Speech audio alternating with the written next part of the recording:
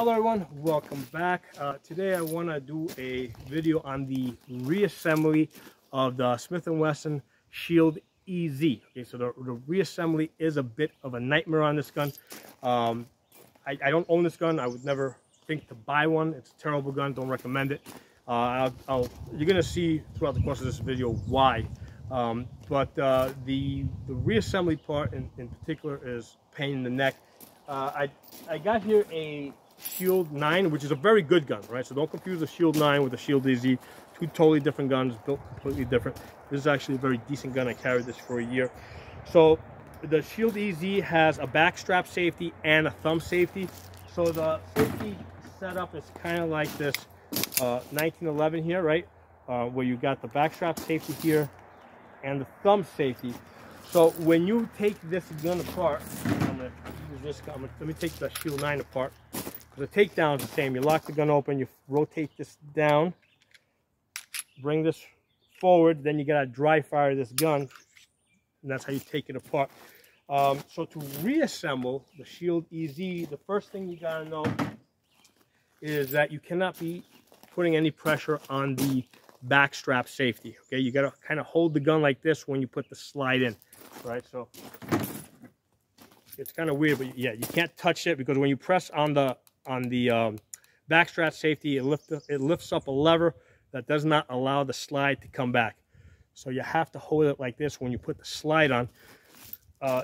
Which I kind of remember that from the last time I was reassembling this. What I did not remember was the recoil spring. Okay, instead of it being round like on this Shield 9, right? You see how the back, right? It's one of those double recoil springs. So instead of the back being round over here, that one is rectangular. Okay, so that instead of it being round like that, it kind of looks like this. So when you put your recoil spring in, it has to go in with a rectangle long ways up, not like this, because this is the way I would think that it goes in, right? But that's not going to allow the slide to go on. It has to go in like that. All right, so the recoil spring has to go in. The rectangular recoil spring has to go in long ways on into your slide in order for it to go in. I didn't know that. It took me like 20 minutes to kind of figure that out. I watched a couple of videos. Nobody mentioned that. Then finally, as I was studying it, I noticed that the back of the recoil spring is different on both sides. And I said, wait a second, if it's different, it obviously makes a difference how it goes in. And I just tried it the other way, and it went right in. Okay, so that's the thing to know. You got to keep no pressure on the back strap when you put your slide on, and the recoil spring has to be set so when you put it into the slide, it is like that. So aside from that, let me tell you guys why. One other reason why I hate that gun. Let me get this on. So to get this one on, you have to first make sure your recoil spring is in all the way. This is not the easiest thing in the world either. Bring this back all the way, lock it back. You gotta go like straight back. If you're going halfway, usually it doesn't, something falls out of position, and then you just rotate that down. Now this gun is fine. Okay, so like I said, the Shield 9 is a very good gun, quite heavy duty. This is probably, I think that this gun, the way I've heard it been put is that this gun is built to professional standards.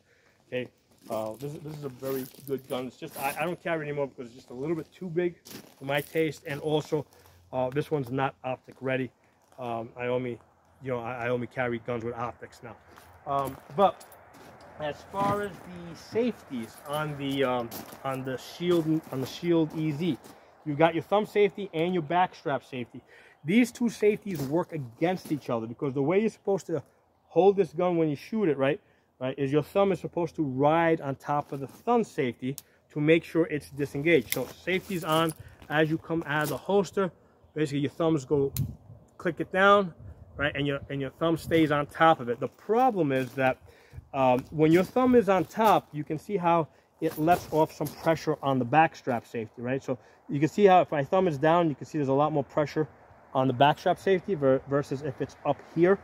Now, the 1911, which I have here, is a lot less sensitive, so the slightest pressure on the backstrap safety will disengage it. The Shield EZ is, basically it takes a lot more pressure to disengage that safety. So what I find when people shoot the gun and they're riding their thumb up here, they're not putting enough pressure on the backstrap safety to disengage it, and the gun does not work. Basically, the safety does not come off. If you shoot it, I mean, basically I have no choice. I have to teach people to shoot it with their thumbs down. The problem with your thumbs on the underside is now there's, you know, especially on the recoil, it's possible for your thumb to push up and engage the safety while you're shooting. So that's why your thumb has to be basically, it has to be on top of the safety, pushing it down.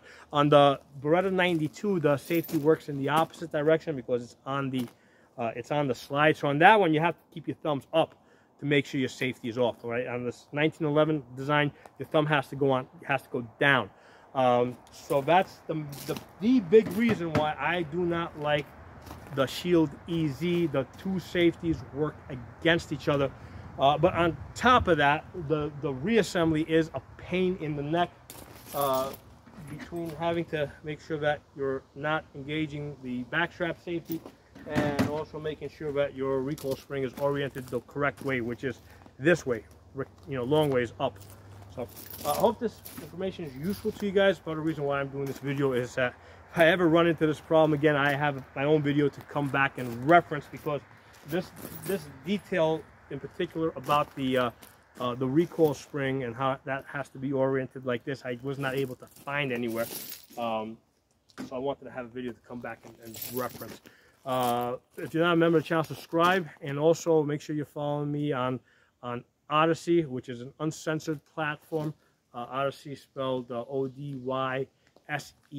My channel over there, name over there is Pocono Tactical. I'm also on Rumble. You can find me over there. I don't remember if I'm in there as Safa or as Pocono Shooting. I'm one of those two. You should be able to find me with one of those two. So thanks for watching. I'll talk to you all soon.